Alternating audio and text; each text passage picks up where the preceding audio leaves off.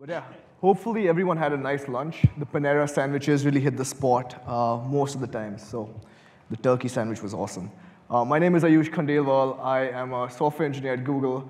I run a tech crypto-focused podcast on the side, and I have some amazing guests with me. So if you want to introduce yourself, what do you work on? And yeah, just get us started. I, I am Jeremey Rubin. I am a class of 2016 MIT alumni, so it's good to be back on campus. And currently, I work on trying to make Bitcoin the best possible platform for capitalism, sort of my North Star. Noble mission. I'm Gloria Zhao. I did not go to MIT, and I don't work at Google. I went to Berkeley. Go Bears. So I work on Bitcoin Core, mostly transaction relay and mempool. I work on package relay, if anyone's heard of that. And I'm sponsored by Brink. Cool. Hi, I'm Andrew Poelstra. I went to the University of Texas at Austin, since we're doing this. I'm the director of research at Blockstream, and I've been involved in a number of different privacy and scalability technologies over the last few years. But lately I'm working on more boring kind of wallet stuff, interoperability, key storage, key management, protocols. Yeah, useful things. All right, so the goal of this panel is to focus on Bitcoin research and development. We hope to leave you slightly excited about the future of Bitcoin and all the exciting work that's actually taking place right now. So, Jeremy, this is a question for you to start us off. Paint me a picture, if you will. The year is 2040.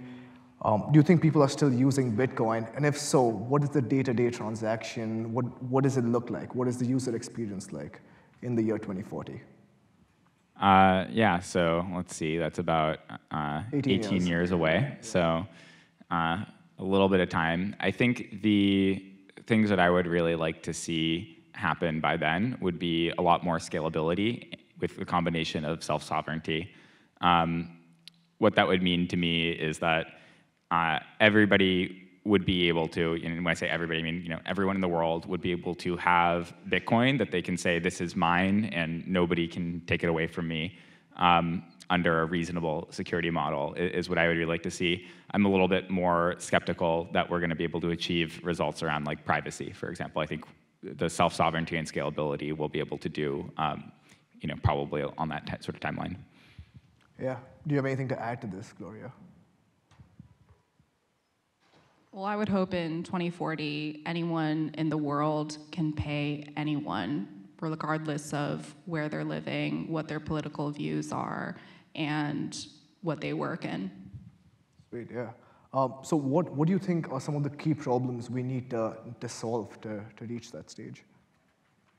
So there are two ways that we can answer that. Probably for this panel, I should say the two key problems are scalability and privacy, or self-sovereignty. I guess that's three things.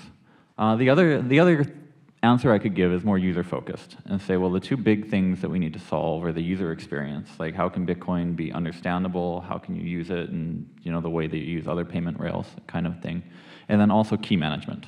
It was a related but distinct thing. How can you store your keys in a way that they're not going to get leaked, they're not going to get destroyed, they'll work with whatever wallet you might have, even as years and decades go by. And how can you be comfortable with that, right? Like, who is in charge of custodying your coins, and what technologies are they using, and how do you split that up? And there's a lot of questions there. Yeah, so focusing on security and privacy, a lot of people store Bitcoin in custodial wallets currently. Do you think there's something wrong with storing your crypto in a custodial wallet? Do you think it's inherently insecure? And do you think there are better ways to store crypto? I think it's probably a bad trade-off.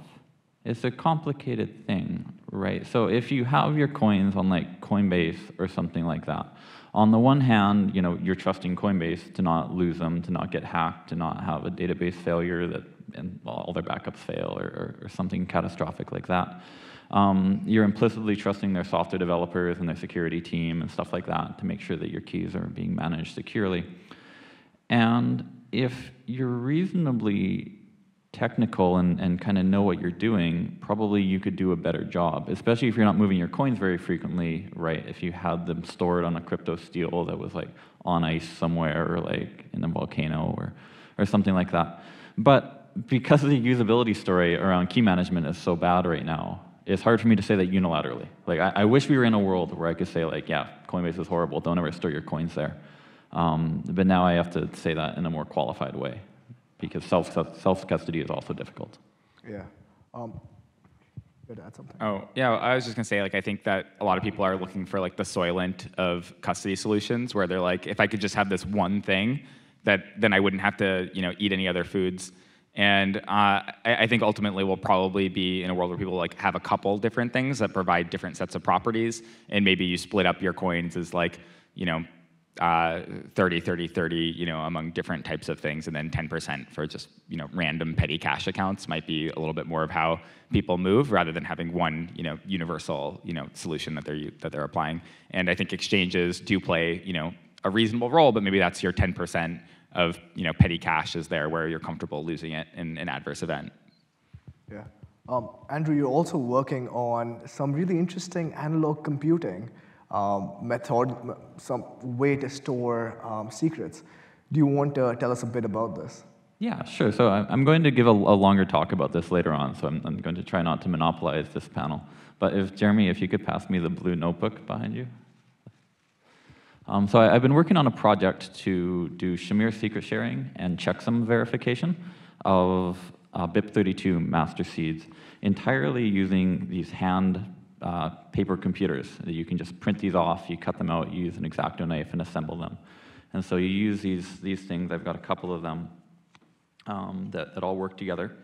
And also some worksheets. This is what they look like when you print them out, by the way. So you just like cut out things like this and then cut them. And it's all open source, it's handwritten PostScript that you could verify if you're willing to read PostScript.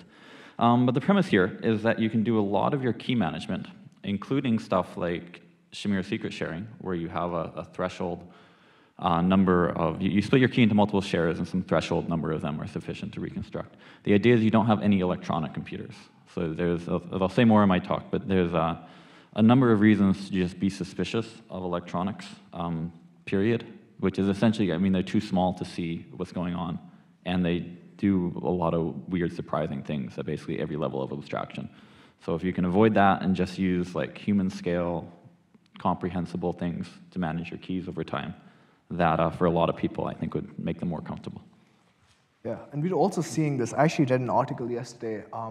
Facebook, Apple, Microsoft, and Google are working together with the FIDO Association to have these password-less login mechanisms. So let's say if I just open my iPhone with Face ID, everything else should also open because I use biometrics to get in. Do you think there's ever going to be a situation where the seed phrase is not what we use to log into our wallets? Because we're human beings, we tend to forget things. Do you think there's a better way for us to get access to wallets? So I don't like biometrics because they have bad incentive structures. Or if somebody wants to steal them, right, they're physically attached to your body, and maybe they'll try to detach them or something. And they're also difficult to replace and all that good stuff. But FIDO2 is not only like biometrics and stuff, there's also like YubiKeys and stuff. I've got one in my pocket, probably a lot of us have something like that. The issue with those is that they're, by design, they're impossible to clone, right? So there's a risk that you physically use them. So with seed phrases, they have this nice benefit in that you can store them in a variety of ways and you can make copies of them. I do think that people will continue to move toward the model where they have a hardware token or something that has their seed phrase in it, but their master backup will continue to be on a crypto steel or a piece of paper or in their brain. Hopefully not for long, but if you're crossing dangerous borders or something, sometimes that's the best place to keep it. One thing that I think is like maybe one of these like 2040 things is I wouldn't be surprised if at some point in the future a lot of people have just like laser cutters in their homes, and like if you're a friend of somebody, you give them access to print out a encrypted seed phrase share on their laser cutter, And so you get a durable storage that somebody else has, and then the main thing would be the social recovery aspect of like, hey, can you please give me the thing that I printed out because, you know, my personal access got destroyed. And that might be a direction where things go, where it's a little bit more about the, you know, who you know side of people who you might trust to help you recover, rather than your own individual thing where, you know, you can get compromised on. Yeah. So one of the biggest things is people want to develop for Bitcoin, and Bitcoin has seen like massive upgrades over the last 10 years or so. What is the process like, and Gloria, this is for you, what is the process like to start contributing to Bitcoin? How does someone's code request or a feature get merged? What does it look like? So my experience is all on Bitcoin Core, which I would like to distinguish from Bitcoin in general. It's one possible node implementation to join the network. And as far as I know, there's also a Rust Bitcoin, which you maintain, which is another implementation of Bitcoin nodes. But I mean, Bitcoin Core operates pretty similarly to any other software project. There's a GitHub repo, and you open a pull request when you want to make a change, and then people review it, and it gets merged if it is reviewed thoroughly. Although there are a few like notable differences, I guess. Human-wise, I'd say we're a lot more decentralized than, say, an open source project maintained by Google. So actually, a lot of people don't know this, but I think more than 50% of what Google works on in terms of code is actually open source. But it's like, oh, we're in this open source alliance, and technically it's under this open source license, but 99.999% of the commits are written by Google and some other big software companies. It's just when something breaks upstream that they get a PR from someone else. Whereas Bitcoin is like, actually, I think all of the maintainers, except for 2 of them, are like funded by a different company, and those are all through donations, which is a very different model from salaried employees at Google who are responsible for reviewing each other's PRs. So there's, I think, decision-making wise, it's a bit more decentralized. But other than that, it's literally the same thing. You open a PR, it gets reviewed, it gets merged. So what does deployment look like? Let's say if it gets merged, and how do you get consensus for everyone to move towards that side? That's a good question that I think a lot of people are asking right now. So Bitcoin Core, like any other open source project, has a release every 6 to 12 months. Sorry, so your question was like, what does consensus look like? What does consensus look like when you have to, let's say a change has been merged, and we want people to start using that version of Bitcoin? How do you get people to transition to the latest version? How do you get consensus amongst the miners and everyone running Bitcoin Core? I don't think we make much of an effort to do that. We just release the software, and then maybe people will run it. We don't force upgrades. Right, so most changes to Bitcoin Core don't affect the consensus layer on the network. Typically, they would affect the way that the node operates, like network efficiency, peer-to-peer things, or the wallet, or the GUI, which are kind of separate components that are increasingly being pulled apart. And the wallet, of course, only affects people using the wallet. And the GUI, of course, only affects people using the GUI. I think there are users, I hope. The one perennial problem in Bitcoin Core is that most of the core developers never open the GUI, and there's been, historically, there have been bugs that lasted for a while. I think the situation's better now. But well, so I think one example that I would give, pulling from your work, Gloria, is Gloria works on package relay, and I think the argument is that makes a miner who's using that software make more money, and so it would just be within their self-interest to run it, and if they don't want to run it, then it's only to their own detriment. But that's not a consensus change. It's just like, if you accept this patch, you'll make more money. If you don't want to make more money, you're free not to. Yeah, I think one thing that Andrew touched on that I kind of want to throw out there is, I think there's like an overly overrepresented attention to consensus changes when like that's maybe historically has been major upgrades to Bitcoin, but there's so many ways to make Bitcoin better without requiring a consensus change.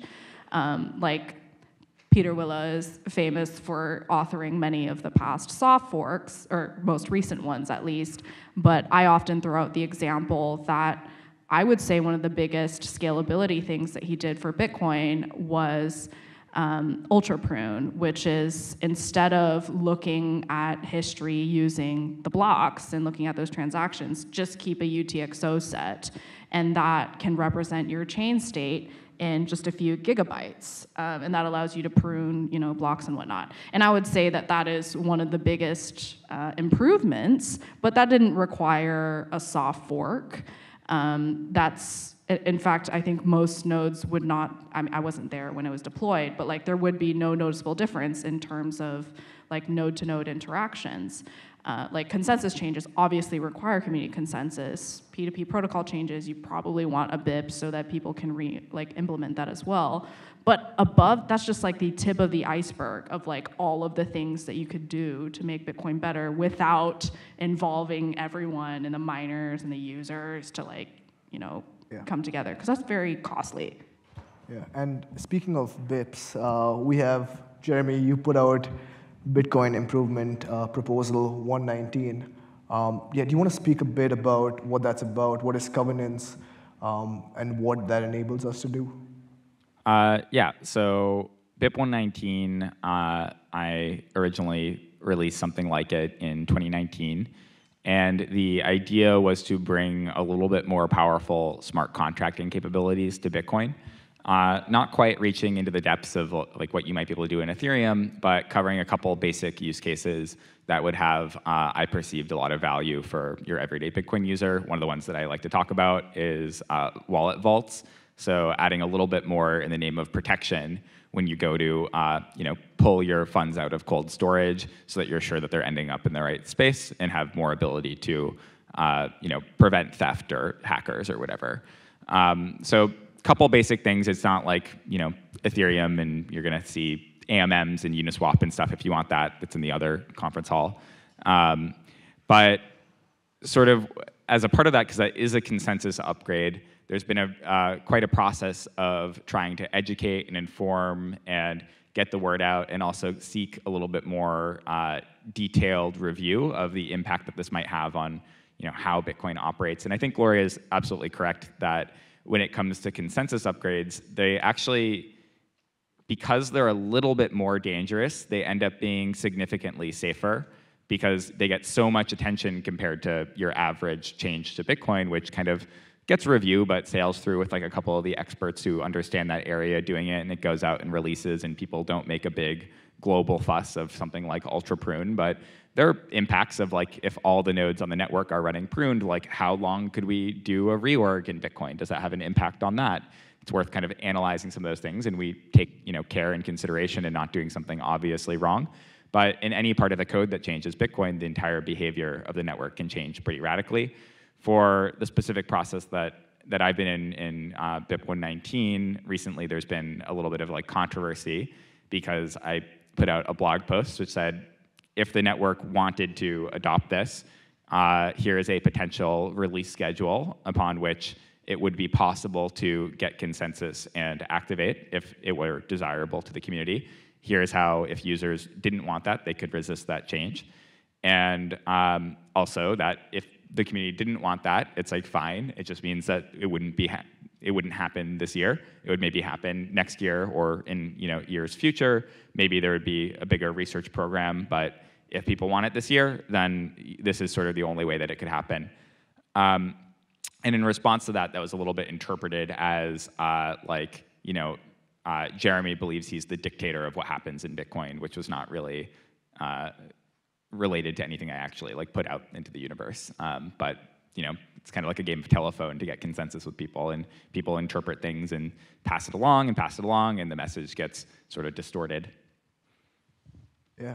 So does this fit in with I know you've worked on Sapio, which is a smart contract programming language for Bitcoin.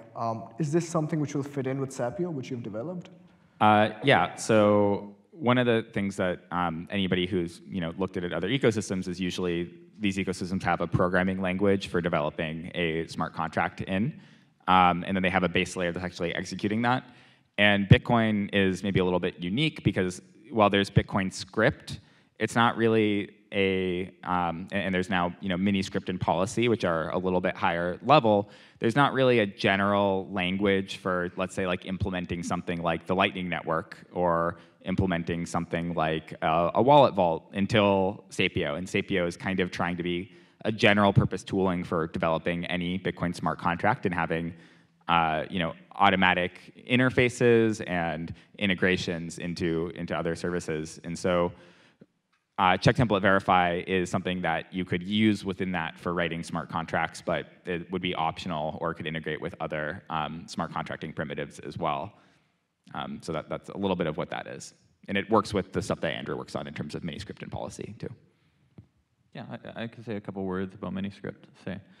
So as Jeremy's hinting, Bitcoin script is very difficult to write code in directly for a couple of reasons. One reason is that all these different opcodes are designed, and they're kind of, well, not designed, they were implemented in C++ by Satoshi so many years ago, and there are a lot of weird edge cases and surprising properties, and some decisions like related to the way that arithmetic works and the way that numbers are encoded and stuff that maybe were not super wise or well thought out. But the other reason is that the Bitcoin script model is very different from the way that people think about contracts or the way that people think about scripts on the blockchain. The model that script uses is it just sees a bunch of kind of binary blobs of data, and you're allowed to rearrange those, you're allowed to duplicate them and move them around, and you're allowed to interpret them as keys and signatures, but you don't have to. You should at some point, I guess, do a signature check. But you basically have these blobs that are floating around, and at different times you can think of them as keys or signatures, or you could think of them as numbers, or you could think of them as booleans, and there are different rules for when you can do what, and like what counts as true and what counts as false. I could probably spend the whole panel just describing the rules for truthiness or falsiness. So it's not the way that people think about things, right? Or the way that people think about scripts on the blockchain. Usually when you're writing something in Bitcoin, you think, well, I want the coins to be spent if this set of keys, signs off on it, or if a hash preimage is revealed, or if it's an HTLC or something, or after a certain amount of time, then maybe the conditions change, or whatever. But script doesn't have a notion of times or signatures or keys, except in the context of specific opcodes. So what miniscript does is it kind of prunes the set of opcodes that are available, and with the remaining opcodes, which are sufficient to express signature checks and hash checks and time locks and all that good stuff, the remaining opcodes are put together in a structured enough way that you can encode your programs as kind of lists of spending conditions, rather than as a bunch of instructions for moving blobs of data around.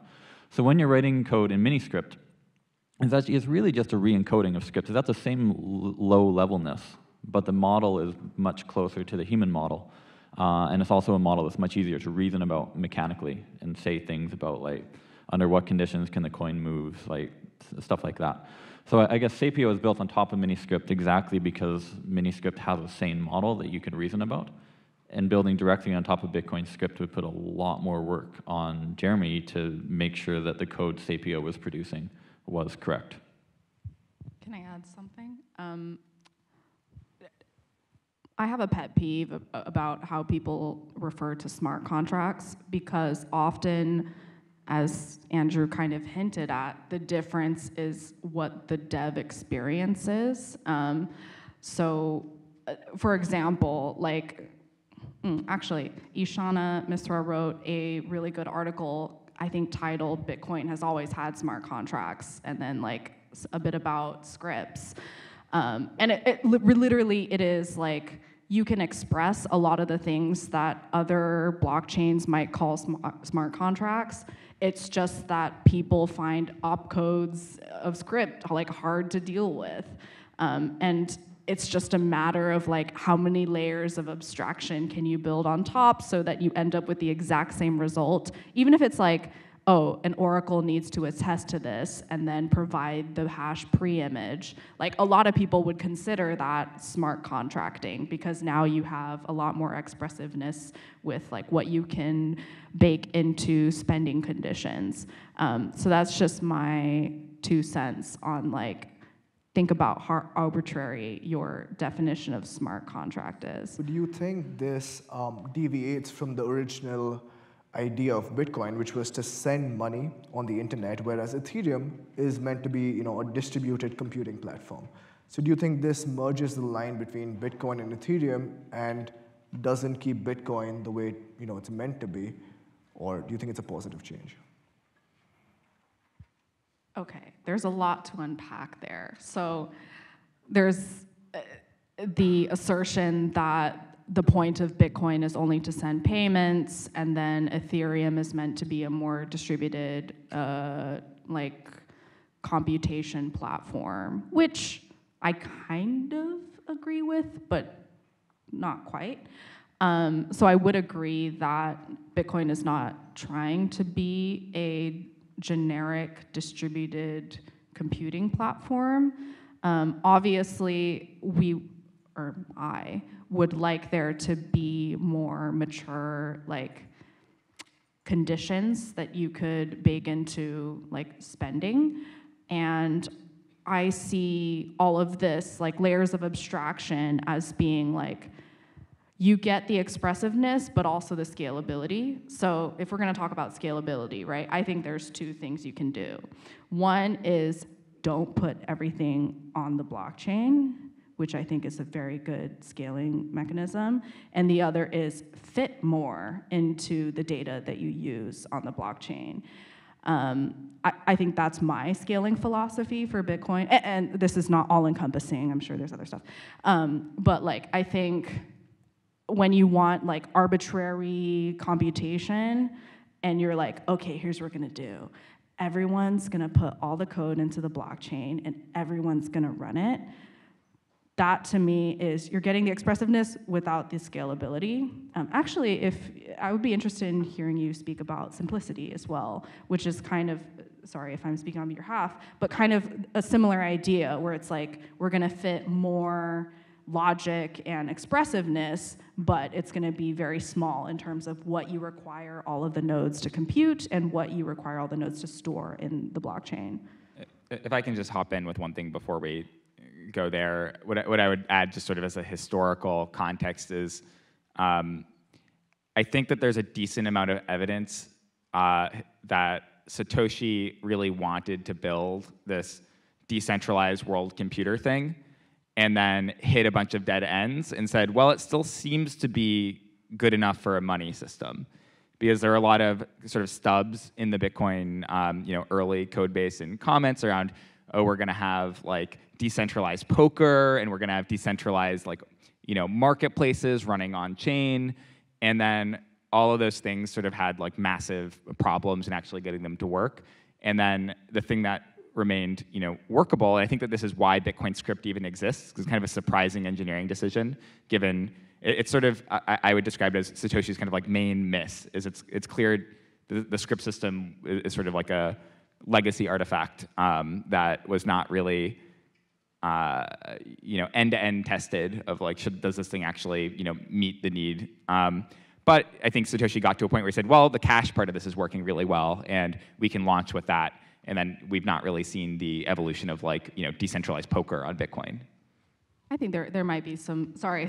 I just wanted to attach, like, I think this is one of the main things that I love about Bitcoin as opposed to all other software engineering, where it's like, okay, here's what we want our security model to be, and we're not gonna budge on any of these security assumptions, and we'll build bottom up, and over time, we'll build like whatever the features are. Because you're not gonna go, and I like that, whereas other places, it's like you're not gonna go to a VC pitch meeting and be like, we need 5 years to strengthen our security model, and then we can start building features. Like, that's just not how the world works, right? But that is how Bitcoin works, which I really appreciate. Sorry for interrupting what you were gonna say. No, I appreciate that. That's a very optimistic way to describe like Bitcoin's history and how Bitcoin thinks of security modeling. It's only going to take 5 years. Like in some ways, it's almost in contradiction with Jeremy's historical comments, which are true, by the way. You can find a copy of Bitcoin 0.1 floating around, and it's got a lot of commented out code and weird stuff about like, there's like an eBay-like thing, and like auctions and poker and all sorts of weird stuff that never made it into the actual software. But what did make it in were a whole ton of like general computing kind of opcodes, and it turned out that a number of those were busted in various ways, so a ton of them were removed in 2010, but we still retain a large number of them, right? You can still add and subtract numbers. For example, you still have like control flow and if statements and Boolean logic and all of this good stuff.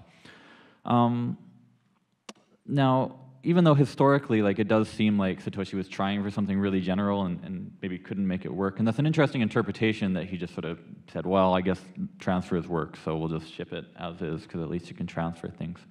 I think the notion that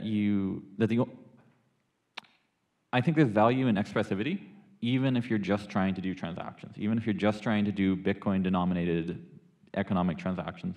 You want expressivity, it turns out, for things like controlling spending conditions, having multiple signatures and thresholds and fallbacks and logic like this. It turns out that you can use this expressivity to hook layer 2 things into Bitcoin, like Lightning HTLCs or PTLCs or whatever have you. Then going forward, the one big category of things you can't do in Bitcoin script is control where the coins are going. You can define whatever conditions you want for the coins to move at all, but once those are satisfied, once you have enough signatures, they just go wherever the signers want them to go. Whereas covenants is kind of a future thing in Bitcoin, maybe, where you can restrict where the coins go a little bit more. And this leads to all sorts of fears, rational or not. But it also leads to the ability to do things like vault, is I think a really important feature where you have the ability to rate limit how quickly you can move your coins. So even if your keys are stolen, then you have this vault mechanism that will slow down how quickly the coins move, and you can maybe intercept them before they get stolen, or something like that. So I would continue to describe Bitcoin as being in this model where it's trying to be a transaction system, right? It's not trying to be a world computer, it's not trying to be a multi-asset platform, it's not trying to do like general computation and stuff. And despite that, you still want more computational expressivity, and you still want more of the ability to control where coins are going. And I think probably in 2009, like Satoshi probably didn't recognize the value in having these general computations just for the purpose of doing transactions. Yeah, I think one way of restating that is even if you just want Bitcoin to be the best possible cash, you don't care about the other stuff, it's pretty difficult to carve out the smart contracting primitives you would want to just be the best possible cash and prevent people from doing all these other things. It's kind of, you can't prevent people, it would just sort of, if you had the right primitives to do it, it would be general purpose enough to do whatever. Yeah, and I would build on something Gloria was hinting at earlier about simplicity or Taproot, which is a simpler model of simplicity in some sense, which is, if you want Bitcoin to just do transactions and stuff, one way to try to achieve that is by just like not having functionality that would otherwise be usable, right? And that's sort of historically what happened. I don't think on purpose, really. Like, again, in the very early days, I think Satoshi tried to do a bunch of things. A bunch of ideas just didn't work out of the gate. A bunch of them didn't work later on. And there are a number of crazy historical bugs in 2009 and 2010 that would have let people steal all the coins in the system and stuff like that, that have long since been patched over by basically just like erasing, like deleting functionality. But there's a better way to, what Gloria was saying is that we do want to move away from the Ethereum kind of model where you're putting code onto the blockchain to do these general computations. So the fear that motivates kind of not having functionality is that people are going to throw a whole ton of code into the blockchain. It's all going to be explicitly executed by all the validators and so on. But there are better ways to add functionality, or there are ways to add functionality such that you don't necessarily have to publish a whole ton of stuff on the blockchain. And one simple example of that, there are complex examples that have like all sorts of crypto and stuff, but a good start, or a simple example of that is in Taproot, we have what's called the MAST, Merkleized Abstract Syntax Tree. What I mean by that is that if you have all these spending conditions that are encoded in Bitcoin script, rather than having to write this big script saying the coins can move if this key signs, or if time goes by and this key signs, or if a hash preimage is revealed and this key signs, or whatever, or whatever, or whatever, the way you do now. In Taproot, you produce what's called a Merkle tree, which is just a single 32-byte hash, and we actually can fold that into the public key itself. A single 32-byte hash that commits to all of these different things in a way that you can efficiently reveal one of them without revealing the others. And there's a privacy benefit there, but there's also a big scalability benefit, because it means that you could, in principle, have a coin that could be spent by like one of a million different spending conditions. And there are real cases where you'd actually get to a million by just like mixing and matching different keys.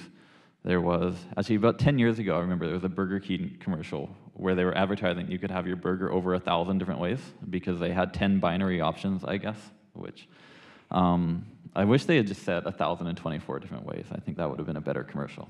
But over 1,000, I don't know. I'm not in marketing. Actually, if you order one of the 24, they tell you they can't do it. That's right. That's 1,023. So, yeah. So there we go. All right. That's why I'm not in marketing. I do these off by one errors.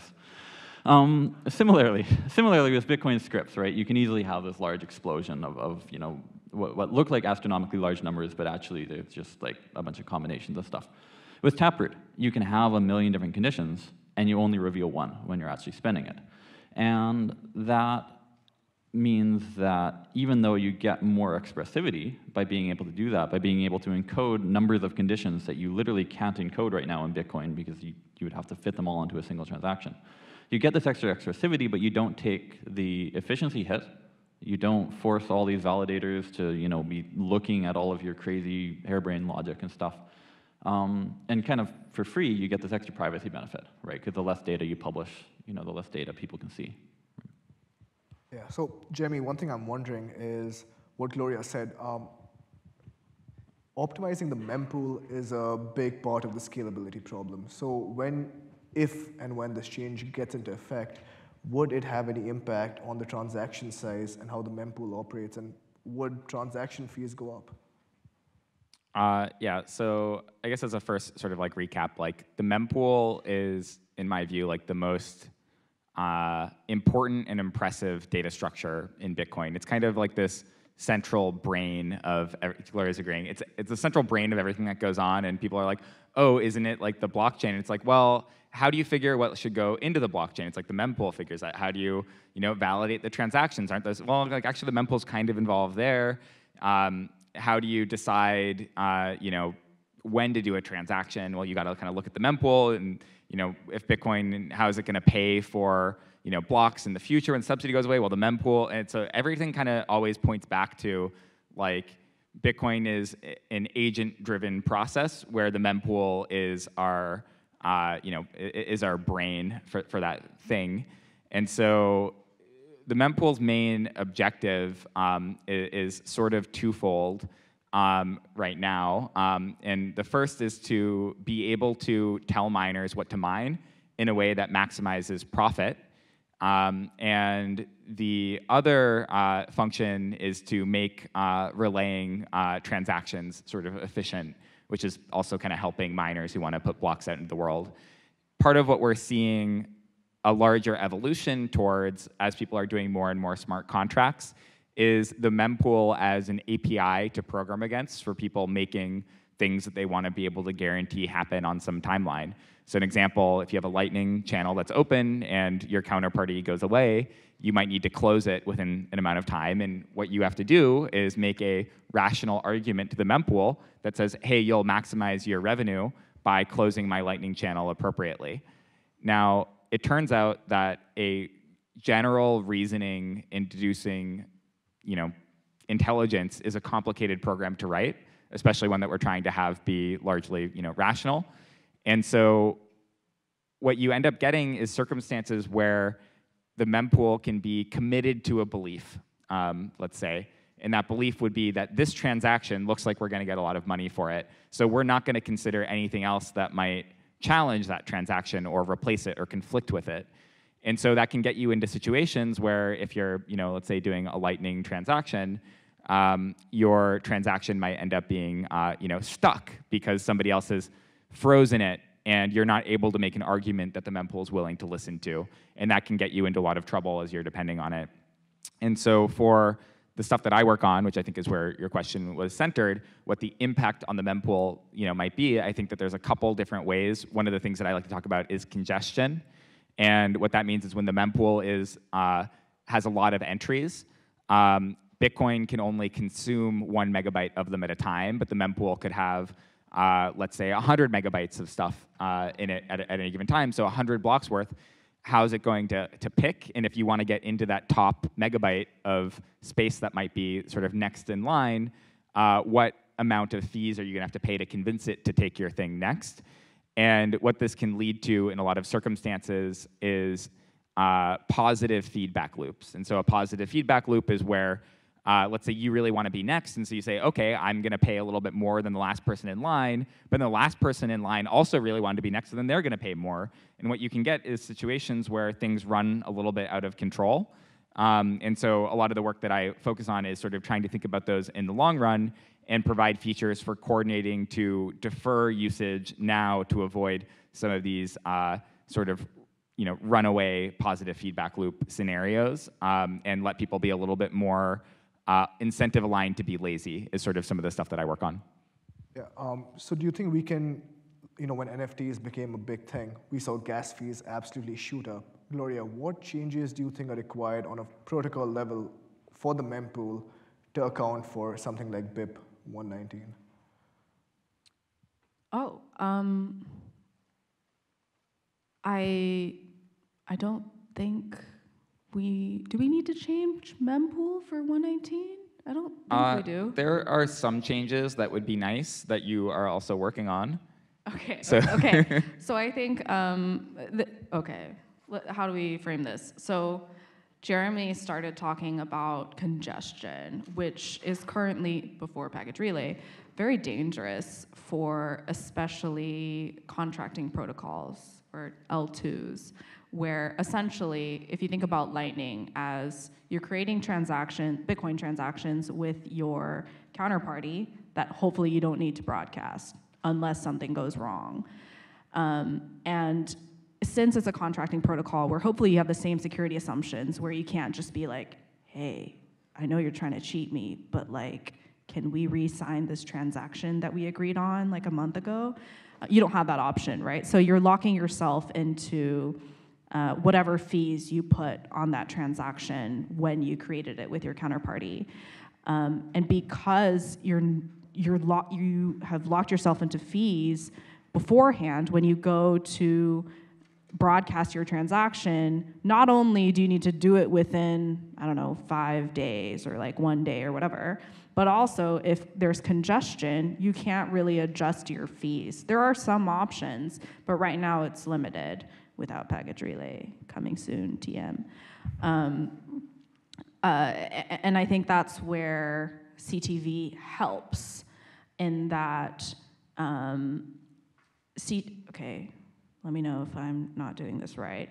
But CTV essentially allows you to commit to a transaction that might be, a few hundred V-bytes or a few thousand V-bytes that you might want to send in the future that, you can't right now because the mempool is congested. You can commit to that transaction now and get 100 V-bytes into the mempool right now, thereby resolving you of the time lock situation where you need to get this in ASAP, but you don't have the same problem where you're screwed because you're fighting for block space that's not available. So it's a little bit synergistic because also in order to use these things, you also need package relay. So it's one of these things where it's a little chicken egg, this helps with the decongestion, but also to use the decongestion technology, you need package relay to be able to, actually fully withdraw some of these things. So it's a nice little, synergistic bundle. Yeah, I'm really glad I picked a project that doesn't conflict with anyone's. Yeah. Yet. So we are coming up on time, but it's been an absolute honor having you guys here. I think we're all leaving this room smarter than we came in, so that's been awesome. Yeah, thank you so much. Awesome. Thank you. Can we get to go?